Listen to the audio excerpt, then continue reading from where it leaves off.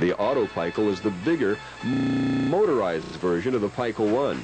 It uses the same chain, but because it has a larger wheelbase, the minimum pipe diameter is 6 inches.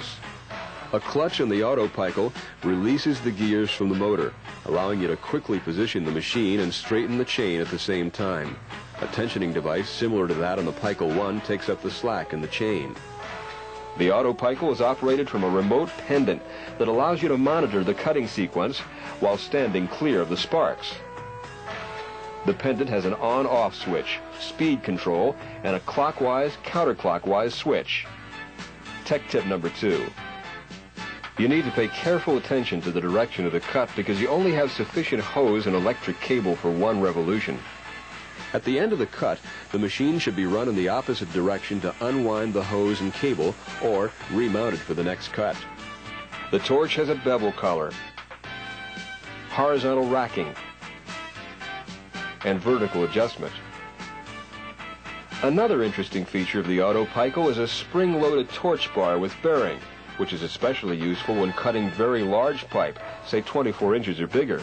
Typically, pipe this size is welded up, and it may be out of round, or the weld joint itself may get in the way. This can cause the Auto Picle to wander off center.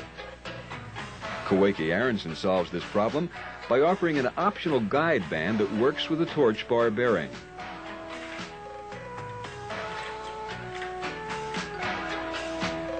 The spring-loaded torch accurately tracks with the guide.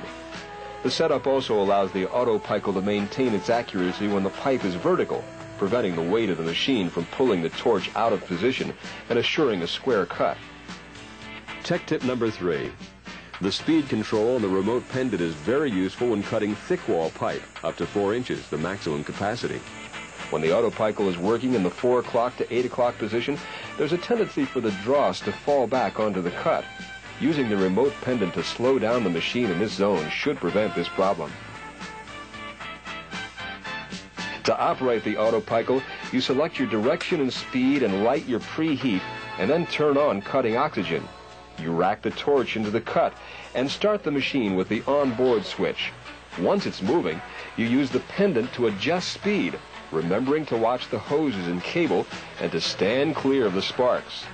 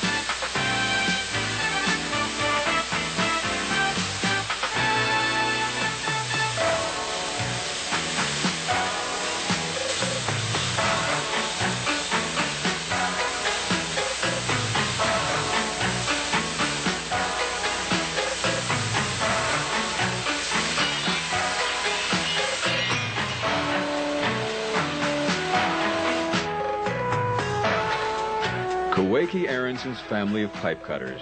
They make life a little easier.